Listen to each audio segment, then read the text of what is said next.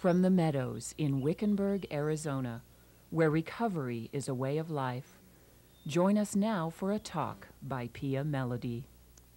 Well, good afternoon. Well, thank you.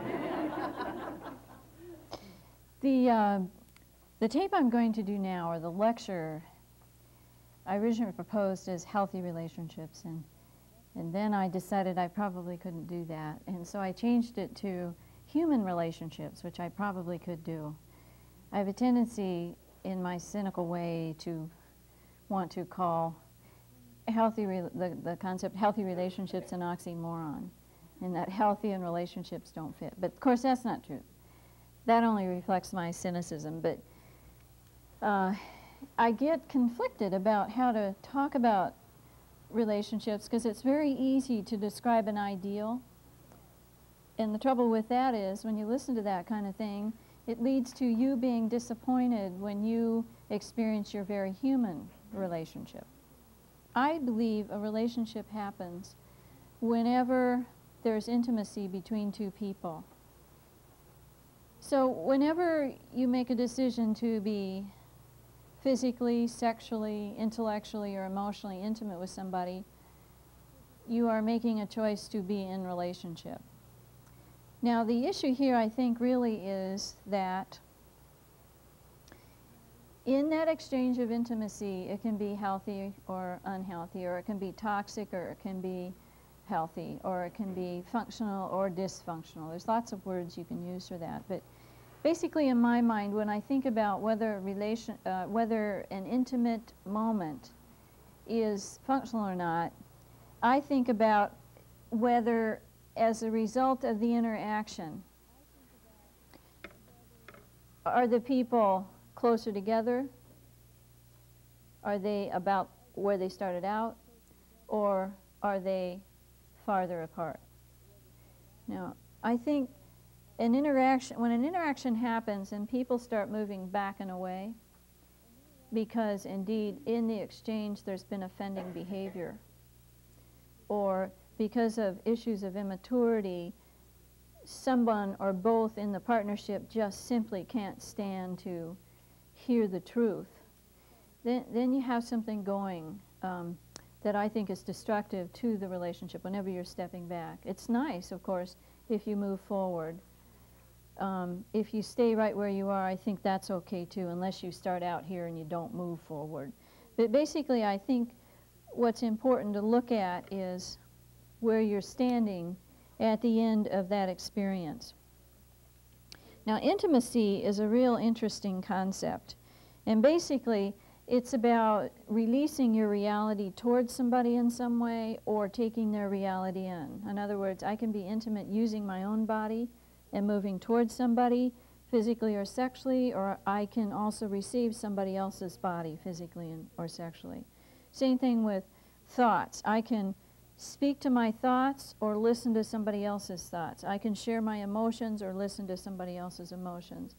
The other thing, too, is I can simply just watch somebody. I can watch their behavior or allow somebody to watch me. All that, to me, is about being intimate. Now, the funny thing about intimacy is that it's hard to do. For us humans, it's actually in some ways hard to do, because it's about one's capacity to be vulnerable, one's capacity to be vulnerable or to be alone, or to be known. See, the thing with that is, when you're talking about vulnerability, what we have to deal with when we're letting ourselves be known is somebody else's reaction to our issues of humanity or imperfection. If we have not come to accept our own issues of humanity, then we're probably going to really hide the true nature of ourselves in some way from the other person and retard the relationship or the intimate exchange. See, self-love really does enable you to make yourself vulnerable, to be known. Intimacy is also about one's capacity to give up control. of the situation to a certain extent. Not complete control, because then you'd probably be in boundary failure. But certainly to give up control at some level, or to surrender to what is. Now, since you a lot of times can't predict what's going to happen, those of us who have had experience not knowing what's going to happen and then something dreadful happen will have difficulty taking the chance of letting what happen without trying to control it. So if we immediately try to start controlling it, the moment of intimacy will, unless it's about setting boundaries, the moment of intimacy will be spoiled, because if you're attempting to control somebody else's reality, you are acting in an unloving way, unless it's a statement about boundaries. Like, for example, you're touching me this way, it's hurting me, please stop touching. That's not controlling the other person, that's setting your boundaries. But if in the intimate exchange you demand that another human being be an absolute way, so they're not free to be themselves as long as they're not violating your boundaries, what you do is you retard their ability to be who they are, or their desire anyway to be with you. So it's about one's capacity to surrender to what is. It's also about one's capacity to be honest with self and others, which is directly related back to the self-esteem issue. It's directly related, and it's about one's capacity to tell the truth and stand somebody knowing the truth. You know what I've discovered about that in my relationships, especially with Pat, is that he more easily deals with me when I tell the truth. Now, I don't lie, but what I will do is not mention everything. Now, you could call that manipulation. Of course, I think there's an issue about being political within relationships. In other words, there are times when it's not in your best interest or in the relationship's long-term best interest to be revealing everything. There's something about understanding how to do that. But anyway, what I noticed in my relationship with Pat is that when I'm wanting to really hang on to something and not let him know about it, he does much better with it if I just tell him and not defend myself around that.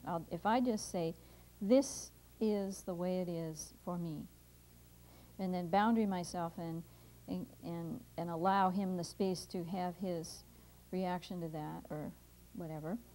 If I allow that to happen instead of worrying about what may and then holding it, if I allow it to happen, he does pretty well with it. If he has upset himself about it, if I don't interfere with any of that, I just watch him. Not like a bug, but, you know, with love in my heart. He gets almost immediately over it if he's in disagreement. He doesn't hang on to it. So when I let it go, I notice he lets it go too. Kind of works that way.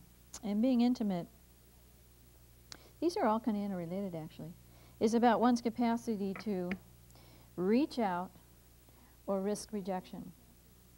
I think we have to be able to be rejected at some level in order to be in what I would call a mature relationship. So these things aren't easy. Most of us do not get help, the help we need to be in healthy relationships in the first place. Nobody's fault, I don't think. It's just the way it is. And relationships, and the nature of relationships, the values around relationships have really been changing over the last 50 years. And so we're kind of operating without any real fixed rules about it, which makes it harder to do. So what I had to do in order to make decisions as to how I was going to behave in a relationship is I focused myself around first getting into right relationship with me by learning to love myself, by focusing on having good boundaries with other people, which means I protected myself and I contained myself. That I focused on being true to myself and giving some consideration to what I let out and what I kept in about myself. And I focused on probably more, really, this is really important in relationships, I started to focus on active self-care so that I wasn't so dependent. And then I started to work on asking for help when I needed help, and only when I needed help. And in doing that, I had to also work on being willing to hear a no when I asked for help and Pat wasn't in a position to help me, or somebody else who I was in a relationship with. In other words, I not only had to learn to ask for help, which is interdependence, I had to learn to have an attitude about it. That was what my sponsor used to tell me is celebrating the no. I had to be willing to hear a no from him with an attitude of, if I hear a no from my partner, it's because he or she believes that it's in his or her best interest to do so, and that a no to me isn't rejection. It's not my partner wants to do something else. I had to work on that. I also had to work on being available to give help to another. Now that's not easy. I used to do anything anybody asked me to do, within reason. And I never considered that I should not give over, so to speak, if it was at too great a cost to me, or if it made me feel like a victim. I had to learn to discipline myself, so when somebody asked something of me, that I made a decision to think first, hey, can I do this without too great a cost to me? Can I do this without feeling like a victim and developing resentments? If the answer was yes, I'd do it. The third question I had to learn to ask myself was, can I do this without enabling this other person? If I'm doing something for them which they need to be doing for themselves, I'm enabling. So I had to learn to ask 3 questions, like that, very rapidly when somebody came and asked something of me. So I had to focus on these kinds of issues, which are around the first 4 primary symptoms. And the last thing I had to learn to do is to be moderate in all things. That was about many things, actually. That was learning how to contain myself in balance, not containing myself too tight, so I was uptight and miserable and humped over and exhausted. And also not too loosely, so that I had a tendency to put too much energy in somebody's face. But in addition to that, I had to stop such black and white thinking.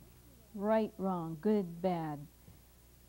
There is an answer and this is it sort of attitude. I had to, in many areas of my life, learn to see that there are many solutions, that all are solutions, that there is no right or wrong answer most of the time. I had to learn to think like that, and I had to learn how to contain myself better. What is critical to really enabling a relationship to work well, I think, begins with good boundaries. If you have your personal boundaries intact, from the standpoint of protecting yourself and containing yourself both, what will happen is that you will reduce inside the relationship the amount of victimization that goes on. And that's critical. That's one issue. But the second issue is when you have good personal boundaries, you are able to, in intimate exchange, really see the other person as well as know the self enough to be able to share that. So boundaries are critical to mature or healthy or human relationships.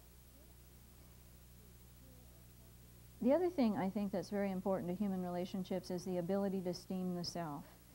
See, what most people are looking for in relationship is to be allowed to be who they are. That's what we all look for. And I think another individual has the right to be who they are within the relationship as long as they're not violating your boundaries. Most people want to be affirmed when they're being who they are, as long as it's not a boundary violation. They want to be affirmed in that. And one thing I noticed is that until I learned to esteem myself and give myself permission to be who I am, as long as it's not a boundary violation, And until I learned to engage in active self-care, I was unable to allow anybody in relationship with me to be who they wanted to be when it didn't take care of me or didn't esteem me. See, those primary symptoms really deeply not only affect are about the relationship with self. Inevitably, if you've not managed them well, they will absolutely infect the relationship. In other words, if you don't self-love, you will not be able to love another human being and allow them to be who they are.